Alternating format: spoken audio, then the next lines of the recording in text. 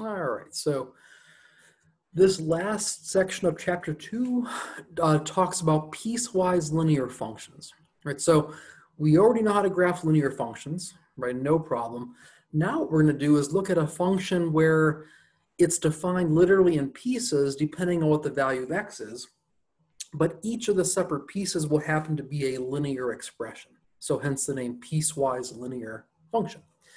We already know about one, but we never looked at its graph until now. Let's look at the absolute value function. Right? So remember, if I gave you a real number x, the absolute value of x is itself if x is already non-negative. But if x happened to have been negative, the absolute value would have had to multiply it by -1 to return that positive value. Remember, because absolute value gives a distance, if you think about it, from the origin. And so what we can look at, though, is this is a piecewise defined function, right, that we can actually graph it in the xy plane. So for example, how do I get the graph?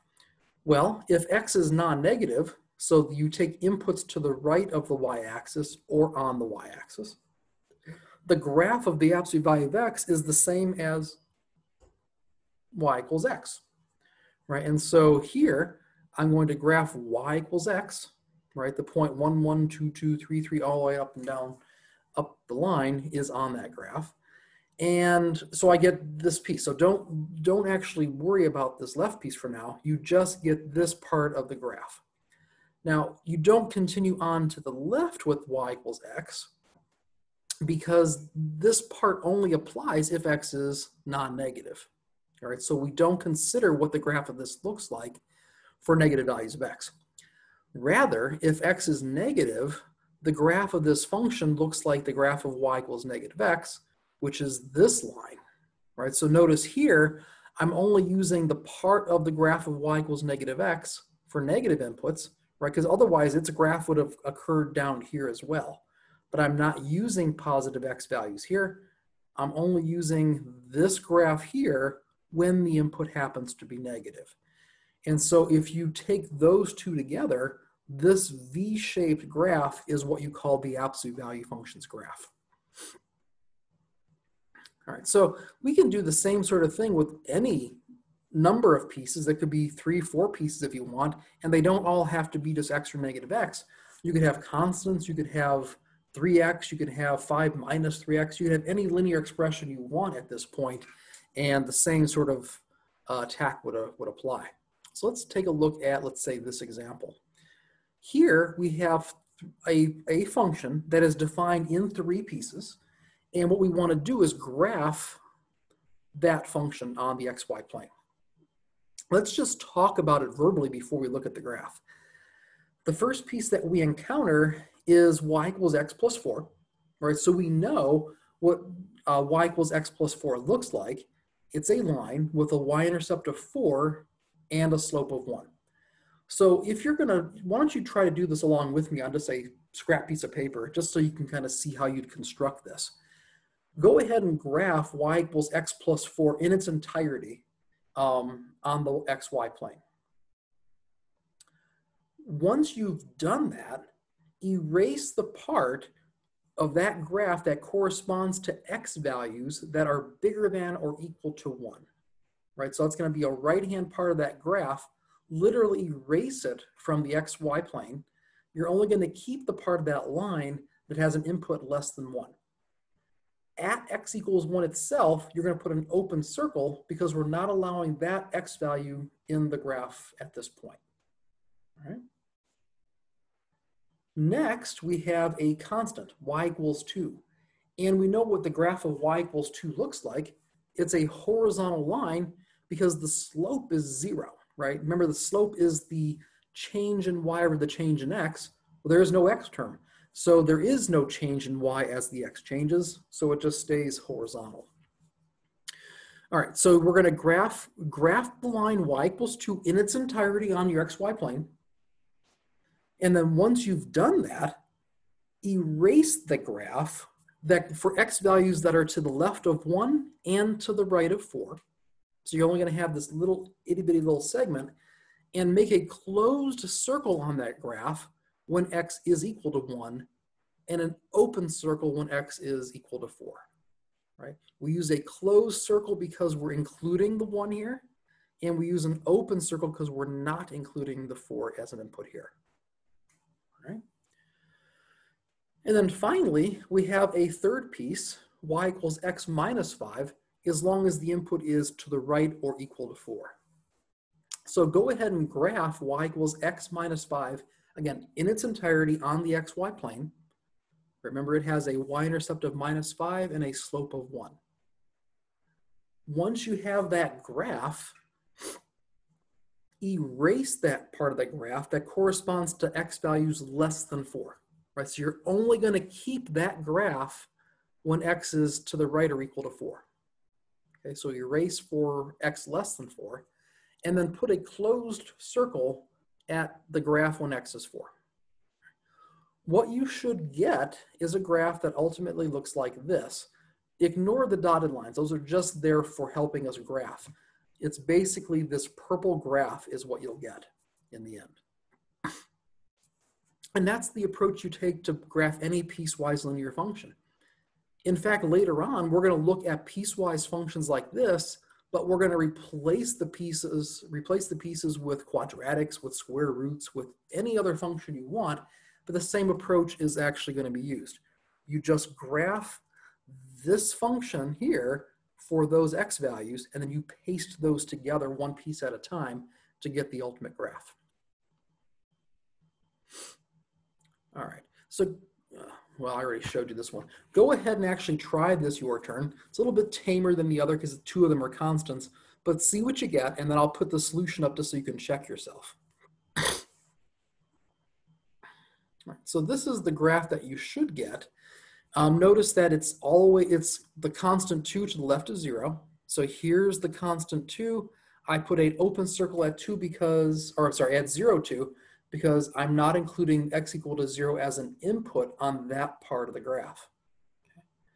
Between 0 and 3, we have the graph of y equals x, right? So there's that. You could have put a closed circle there, right? In fact, you would have initially then realized that it connects at the same point, but in any case, you probably would have at this point put a closed circle on your graph. That's perfectly fine. And then here we want the constant y equals 3, which actually matches up to the point where you stop the other one, hence the lack of a closed point there, since it's continuous. And you get that sort of horizontal graph to the right. All right. Look at the next your turn. All right, so you have now a graph of a piecewise defined function f of x here, and what you want to do is two things. You want to evaluate the y values, or the functional values at these particular x values, and then you want to try to find a piecewise definition for the function itself. So an f of x equals to however many pieces you need and what the intervals of the x values are. So go ahead and try that, and then we'll talk through it.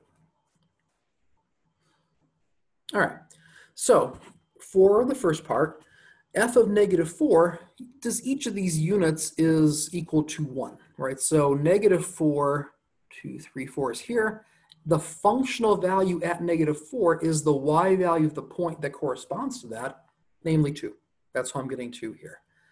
Same way, f of minus 2 is here. I don't use this guy. You're going to go to where the closed hole is, namely up here to get the functional value. That's 2 as well. F of 3, the same sort of thing. Here's 3. Now the question is, do I use the y value here or do I use the y value there? You only use the y value at the closed hole. And so the y value is minus 3, and so that functional value is minus 3. And then finally f of 5, here's 5. F of 5 is the y value up here, which occurs, or which is, and ends up being 4. All right. Now, to find the piecewise definition, you have 3 distinct chunks there for this graph. And so you're going to have 3 distinct pieces in the definition, right? Notice that the function's equal to 2. So the y value goes here. That the equation for this part of the graph, which is 2. And the x values for which it holds is everything strictly to the right of minus 5 and to the left or equal to -2, right? Because I have a closed point here, but an open one there. And so the x values for which it holds are those in the interval from -5 to -2 inclusive. Same way here, the next part of our graph is y equals -3. That's where this constant's coming from. And the x values for which it holds goes from -2 not inclusive to 3 inclusive. That's where I'm getting this double inequality. And then the final piece here is up at 4, and it's equal to 4 as long as the x value is between 3 not inclusive and 6 inclusive. All right, so that's how you can generate a definition of a piecewise defined function from a graph.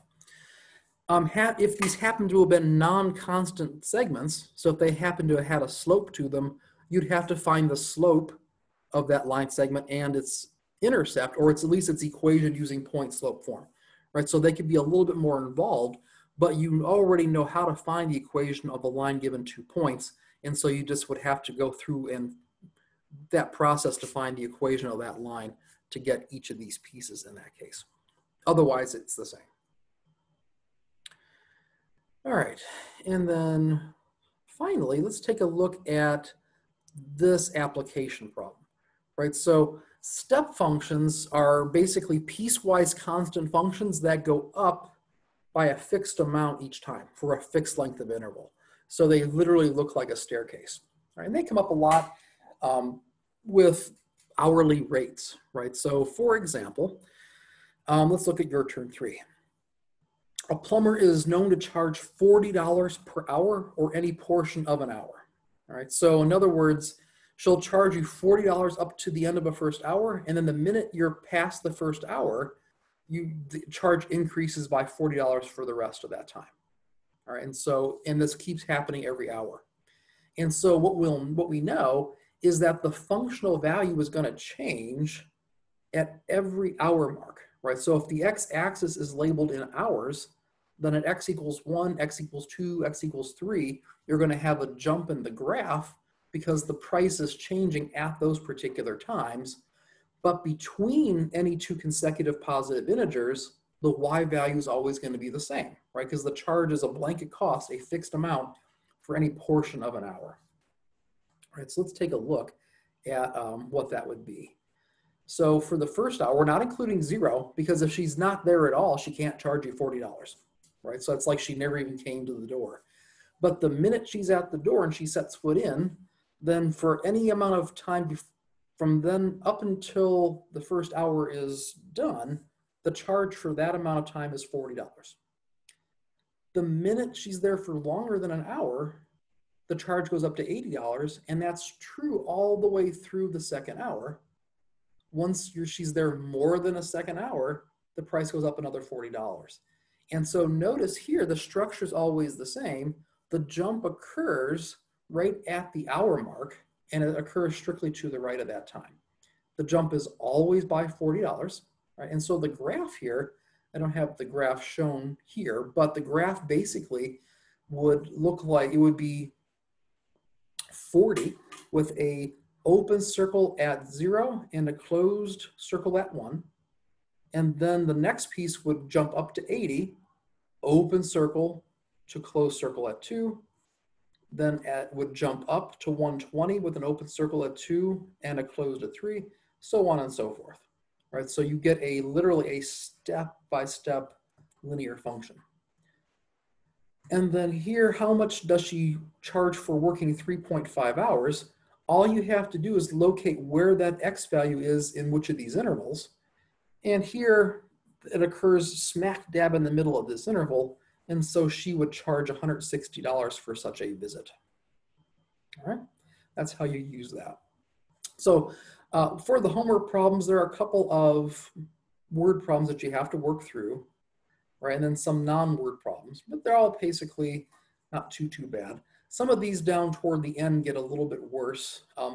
So plan to spend a little bit more time on some of these because they're trying to combine concepts that we learned in chapter 1 and in this chapter. So go step by step through them and bring any questions to my attention at our next meeting. All right, take it easy, everyone. Bye. Oops. Maybe.